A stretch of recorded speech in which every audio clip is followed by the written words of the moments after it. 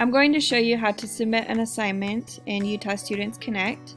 So you go to Courses and then choose the course that you want to submit an assignment for.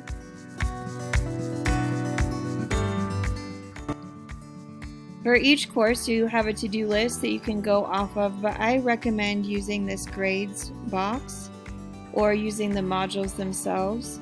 So let's say I got a little bit behind, then I can go to grades and it's going to display everything that I have that's missing, everything that I have turned in, and everything that's graded. So you can see here I haven't done anything yet for this course, and I just am going to choose one. So I click on the words themselves and it'll bring me here. Then I click up here on the assignment page. So in this assignment, if I were to read through it, I have a tutorial and then I have this assignment that I need to use to take the quiz. So I would click on this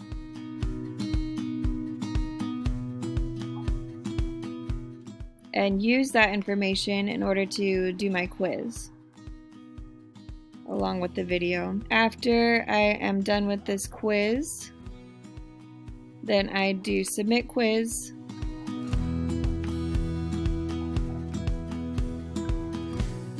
And that's it. So now I've submitted the quiz. It gave me a score automatically since my teacher doesn't need to grade anything. And you can see now when you go into grades that it's no longer going to say missing for this quiz, it'll just have my grade. So now I have the 0 out of 24 as opposed to the dash and the missing. So if there's an assignment that's not in the quiz format, like this one, then again I click here, click on the assignment up here, and read through the instructions. This one's going to make me make a copy of this document. So once I go into here, I now have the document available, but in order to edit it, I will click sign in. And in this case, you just need to sign in to your Gmail account, really any Gmail account. It could be your school one, or if there's another one that you prefer to use, that's alright. And once I'm signed in, it's going to make a copy of the assignment in my Google Drive that I can come back to later.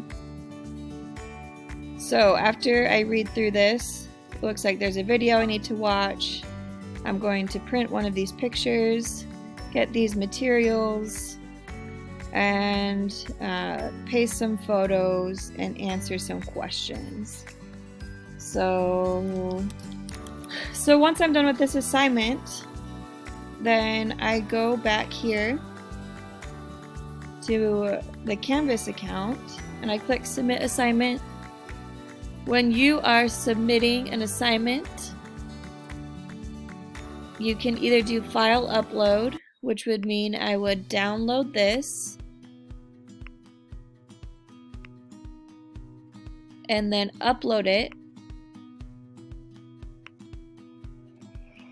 to here and submit. Or if I click Google Drive, then it will just show the assignments that are already in my Google Drive, including this one. I select it and then it'll automatically submit that. So I can click submit assignment here. And now you can see that I've submitted this. Again, if I go back to the grades tool, it'll no longer show up as missing, but it will show up as late.